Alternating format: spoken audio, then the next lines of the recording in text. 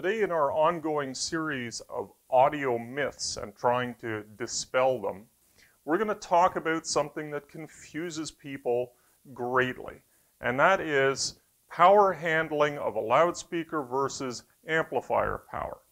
Now, this came out of some comments to a previous video I did on are my speakers blown and how to tell.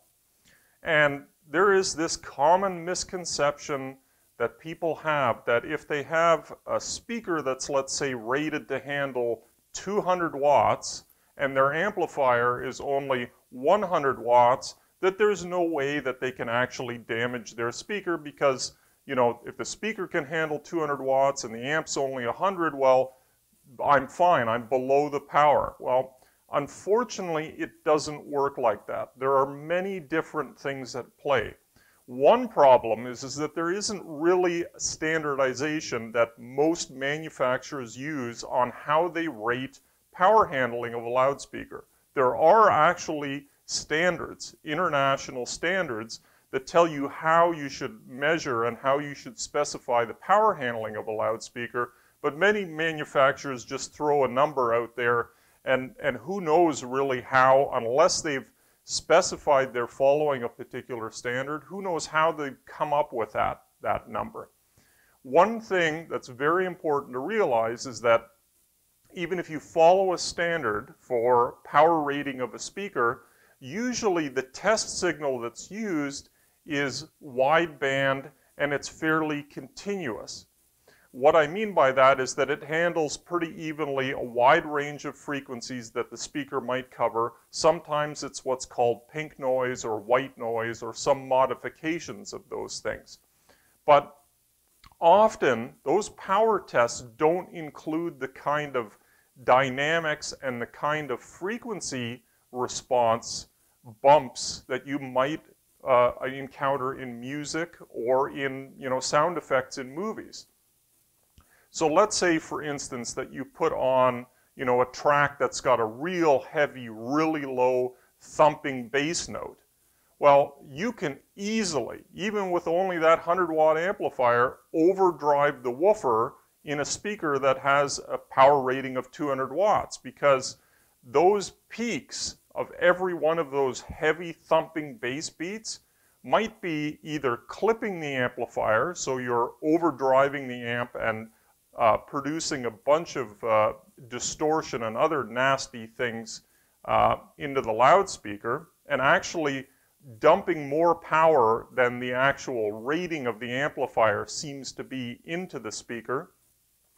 Or if it's a really good amplifier, it may have dynamic power capability that's way above 100 watts, might be 200, 300, 400 watts, for a short amount of time when those bass thumps are happening in the music. So, you know, just because you're following some numbers, you know, specifications will lie to you. And this is a perfect case. You cannot simply go, well, you know, I can't possibly have damaged my new speakers because, you know, the volume control was only at 75% and my amplifiers, you know, only half or 3/4 of the power handling of the speaker, so nothing can be wrong with them. And unfortunately, when that person goes onto the forums to say, why is my speaker sounding funny, people may or may not tell him, hey, guess what, you may have damaged your speakers. So don't follow those rules. Now, what should you follow? This is just really a common sense thing. If you hear your speakers making any sort of strange noises, like every one of those bass thumps, there's a little click or a tick or a crack sound or something like that. It sounds like something mechanical is going on that doesn't seem to be part of the music. Turn the volume control down. You are probably going to damage your speakers if you keep that up. Another thing which coincides with amplifier clipping is the music starting to sound really harsh, really shrill, you know, something, you know, it really hurts your ears? Often that means you've hit the limits of something, whether your amplifier or your speaker, and it's telling you to turn it down. So that's one thing that you can really use, and it's really the only thing, is use your ears and use your common sense.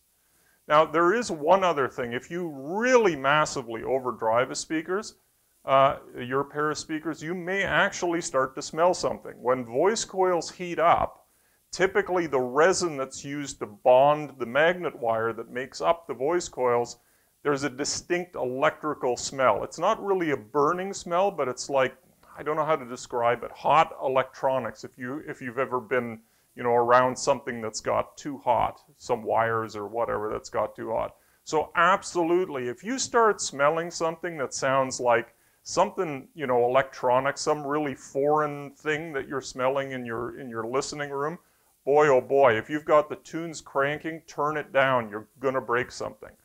So hopefully that dispels one of the common myths about, just because my amp is not as powerful as my speakers will handle doesn't mean you can't still damage them.